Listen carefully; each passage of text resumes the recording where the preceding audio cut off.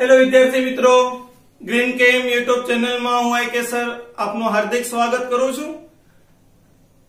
મિત્રો આજે આપણે જીઓસી ના લેક્ચર નંબર 14 ની શરૂઆત કરવા જઈ રહ્યા છીએ.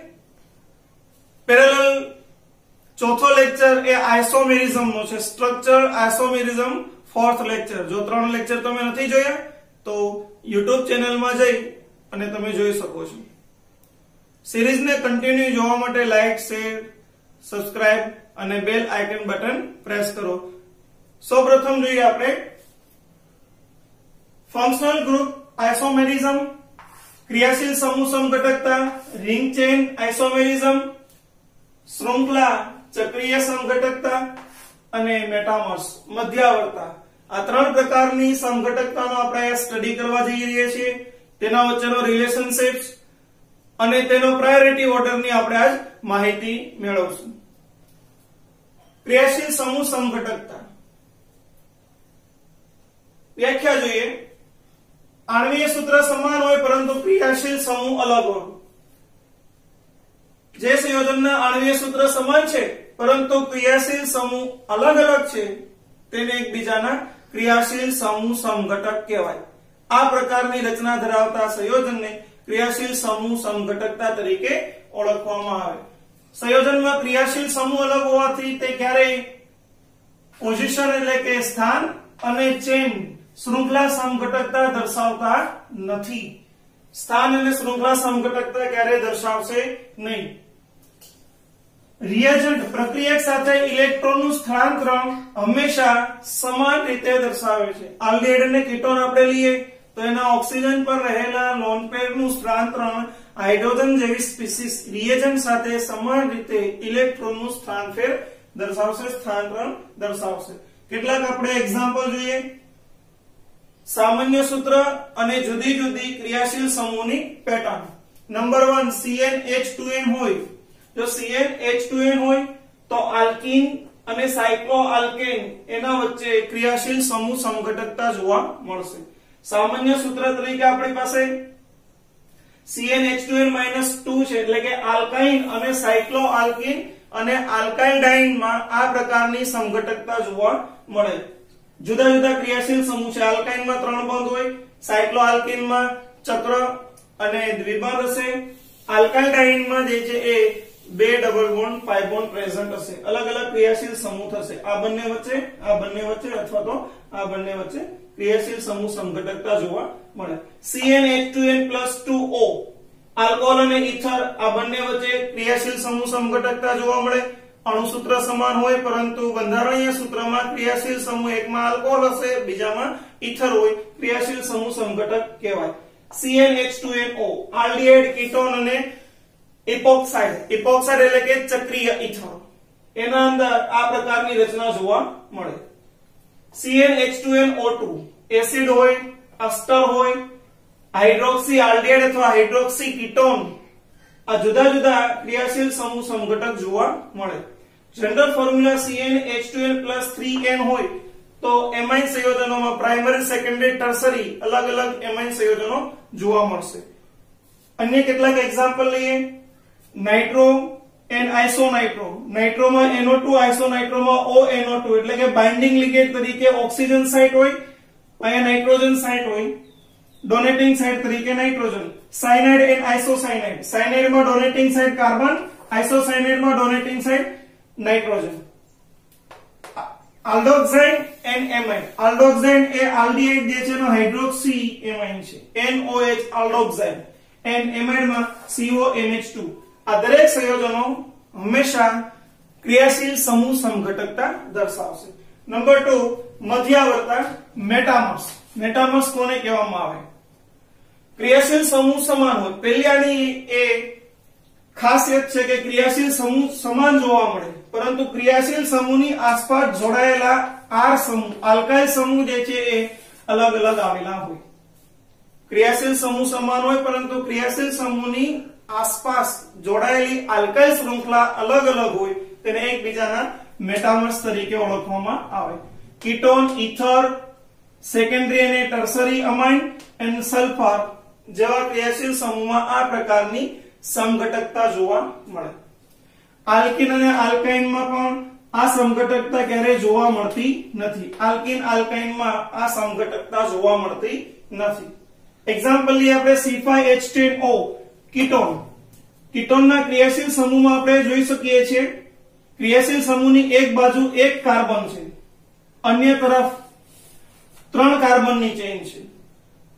બીજું સૂત્ર લેવામાં આવે તો ક્રિયાશીલ સમૂહની બંને તરફ 2 કાર્બન અથવા તો આલ્કાઇલ ગ્રુપ ઇથાઇલ આવેલા છે.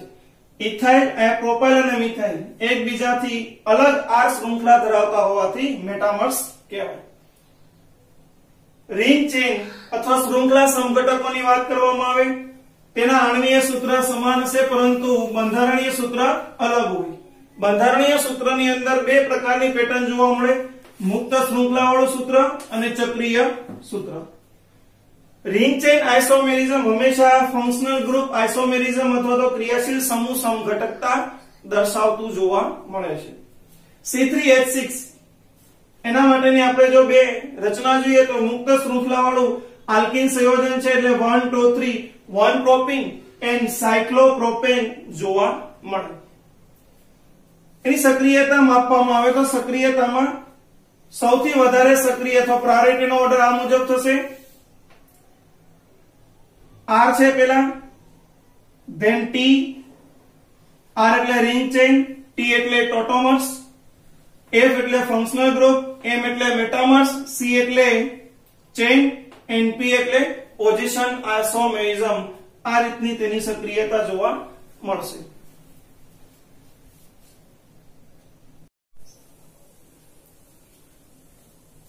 વિદ્યાર્થી મિત્રો હવે આપણે કેટલાક એક્ઝામ્પલ જોઈએ અને એક્ઝામ્પલમાં એક આઇસોમર બીજા આઇસોમર સાથે કેવો સંબંધ ધરાવે છે તેના માટેની વાત. Let's start example number 1 C3H4. કોઈ પણ સૂત્રને આપણે આઇસોમર દોરવો હોય તો સૌપ્રથમ આપણે જાણીએ છીએ મુજબ વિદ્યાર્થી મિત્રો પહેલામાં DBE અથવા DU ગોતવું પડે. DU ડિગ્રી ઓફ અનસેચ્યુરેશન જેની ફોર્મ્યુલા છે C+1 માઇનસ H/2. N/2 પણ થાય પણ એ નાઇટ્રોજન છે ને એટલે આપણે લખેલું નથી. શા માટે આપણે DU ગણવું પડે? જો DU કેલ્ક્યુલેશન કરીએ તો એનાથી આપણે જાણી શકીએ છીએ કે આપેલા સૂત્રની અંદર રિંગ ચેઇન આઇસોમેરિઝમ પ્રેઝન્ટ છે કે નહીં. આનાથી ખબર પડે કે રિંગ સિસ્ટીન છે કે નહીં. એટલા માટે સૌપ્રથમ આપણે ડિગ્રી ઓફ અનસેચ્યુરેશન ગણી શકીએ અથવા ગણવું પડશે. કાર્બનની સંખ્યા 3 plus 1 hydrogen 4 divide by 2 4 minus 2 is equal to 2. DU ની કિંમત 2 મળે છે. DU ની કિંમત 2 મળે તો કાલના લેક્ચરમાં આપણે અગાઉ ભણી ગયા છે કે ડિગ્રી ઓફ અનસેચ્યુરેશન 2 હોય તેની શક્યતાઓ સૂત્રની શક્યતા કેટલી હશે. પોસિબિલિટી નંબર 1 2 પાઇ બોન્ડ અથવા તો ડબલ બોન્ડ ધરાવતું એક સૂત્ર હોય. પોસિબિલિટી નંબર 2 એક ટ્રિપલ બોન્ડ ધરાવતું સૂત્ર હોય. નંબર 3 એક પાઇ બોન્ડ પ્લસ રિંગ સૂત્ર ધરાવતું કમ્પાઉન્ડ પોસિબલ હશે. એક 3 બાદ ધરાવતું સૂત્ર, એક પાઇ બોન્ડ પ્લસ રિંગ સૂત્ર અને એક સૂત્ર એવું હશે જેના અંદર 2 પાઇ બોન્ડ હોય. શક્યતા નંબર 1 એની ફોર્મ્યુલા આપણે જોઈએ. Number 1 2 pi bond. કાર્બનની સંખ્યા આપણી પાસે છે લખી લઈએ. કાર્બનની સંખ્યા 3 છે. 3 કાર્બનની સંખ્યામાં 2 પાઇ બોન્ડ દર્શાવીએ તો આ રીતે આપણે દર્શાવી શકીએ 2 પાઇ બોન્ડ. કાર્બનની 4 સંયોજકતા પૂર્ણ કરવા માટે ઘટતા હાઇડ્રોજન મૂકી શકાય. કાર્બન નંબર લાસ્ટ પાસે 2 હાઇડ્રોજન બાકી છે. આયા 2 હાઇડ્રોજન 2 સંયોજકતા બાકી છે. 3 કાર્બન 4 હાઇડ્રોજન સંયોજન સ્ટેબલ. મિડલના કાર્બન પાસે 4 વેલેન્સી સેટિસ્ફાઈ છે એટલા માટે એક પણ હાઇડ્રોજન પોસિબલ થશે નહીં. સૂત્ર નંબર 2 બીજી શક્યતા એક 3 બંધ ધરાવતું સૂત્ર. Carbon number 1 2 3. આપણે કાર્બન નંબર 1 અને 2 વચ્ચે 2 પાઇ બોન્ડ અથવા તો એક 3 બંધ મૂકીએ અને સંયોજકતાને સ્થિર કરવામાં આવે તો એક હાઇડ્રોજન, આયા હાઇડ્રોજનની સંખ્યા 3, મિડલમાં હાઇડ્રોજનની સંખ્યા આવશે નહીં. આ પ્રોપ 1,2 ડાઇન નું સૂત્ર છે અને આ સૂત્ર જે છે 1 પ્રોપીન અથવા પ્રોપ 1 આયન નું સૂત્ર થશે. નંબર 3 ત્રીજી શક્યતા એક પાઈ બોન્ડ અને રિંગ સિસ્ટમ હોય. રિંગ સિસ્ટમમાં કાર્બન નંબર 1 2 3 અને એક પાઈ બોન્ડ મૂકવામાં આવે. કાર્બનની સંયોજકતા સેટિસ્ફાઈ કરો. કાર્બન નંબર 1 પાસે આપણે જોઈએ તો 2 3 અને 4, 1 2 3 અને 4, 1 2 અને 2, 2 3 4 હાઇડ્રોજન સેટિસ્ફાઈ થયા. જોઈએ તેના વચ્ચેનો રિલેશનશિપ. સૂત્ર નંબર 1. સૂત્ર નંબર 1 માં આપણે ફંક્શનલ ગ્રુપ આઇસોમેરિઝમ લખી શકીએ Fi. કઈ રીતે F આવે છે? ક્રિયાશીલ સમૂહ બંનેમાં અલગ છે. આમાં આલ્કીન છે અને આમાં આલ્કાઇન છે, એટલે A અને B વચ્ચે રિલેશનશિપ થશે આપણી પાસે ફંક્શનલ ગ્રુપ આઇસોમેરિઝમ. ધેન CI લખીએ અથવા તો રિંગ ચેન આઇસોમેરિઝમ લખીએ. Ring chain આઇસોમેરિઝમ. ફોર્મ્યુલા તો ત્રણેય સૂત્રની સેમ જ છે, એટલે નંબર 1 અને number 2, sorry number 1 and number 3, 1 and 3 ring chain આઇસોમેરિઝમ છે. એકમાં મુક્ત શૃંખલા હોય, રિંગ ચેનમાં આપણે ભણી ગયા, બીજામાં ચક્રીય રચના હોય. Number 2 B and C also ring chain isomerism. આટલી શક્યતાઓ આની અંદર આપણને જોવા મળે. વિદ્યાર્થી મિત્રો, આ આપણી પાસે સેકન્ડ એક્ઝામ્પલ છે. જોઈએ સેકન્ડ એક્ઝામ્પલ ની અંદર કેવા પ્રકારની સમઘટકતા છે, કેવો તેનો રિલેશનશિપ છે. સૌપ્રથમ આપણે કેલ્ક્યુલેશન કરશું. DU degree of અનસેચ્યુરેશન, C4H10O formula. General formula મુજબ જોઈએ તો CnH2n+2O ને અનુસરે છે. આવી પેટર્ન ધરાવતા સૂત્ર હંમેશા આલ્કોહોલ અને ઇથર બે પ્રકારના ક્રિયાશીલ સમૂહ ધરાવે. ઓક્સિજન એક હોય ત્યારે આલ્કોહોલ અને ઇથર પ્રકારના સંયોજનો પ્રાપ્ત થશે. ક્રિયાશીલ સમૂહ બે આવેલા છે. DU કાર્બનની સંખ્યા +1 H/2. કાર્બનની સંખ્યા આપણી પાસે છે 4 +1 હાઇડ્રોજન 10/2, 10/2 5, 4 + 1 5, 5 - 5, Du = 0. એટલે કે આ સંયોજનોમાં આ સામાન્ય સૂત્ર ધરાવતા ફોર્મ્યુલાની અંદર એક પણ રિંગ ચેન અથવા તો ચક્રીય સંયોજન અવેલેબલ નથી. Formula number 1 alcohol. આલ્કોહોલની straight formula લઈએ. 4 કાર્બન ધરાવતો અને પ્રથમ સ્થાન ઉપર આલ્કોહોલ OH સમૂહ આવેલો છે, માટે પ્રાથમિક આલ્કોહોલ બ્યુટેનોન તરીકે ઓળખવામાં આવે. 4 કાર્બન ફોર્મ્યુલા. સેકન્ડ નંબર પર OH એટલે કે સેકન્ડરી આલ્કોહોલ છે. 3 કાર્બન ફોર્મ્યુલા. ફર્સ્ટ નંબર પર OH એટલે પ્રાથમિક આલ્કોહોલ. 3 કાર્બન ફોર્મ્યુલા છે એટલે એના સમઘટકો અલગ બનશે. Carbon number 1 2 3, 2 methyl 1 propanol. Carbon number 1 2 3, 2 methyl propane 2 tertiary alcohol present છે. આટલી સૂત્ર ફોર્મ્યુલા આપણને પ્રાપ્ત થાય. ઇથરના સંયોજન લઈએ.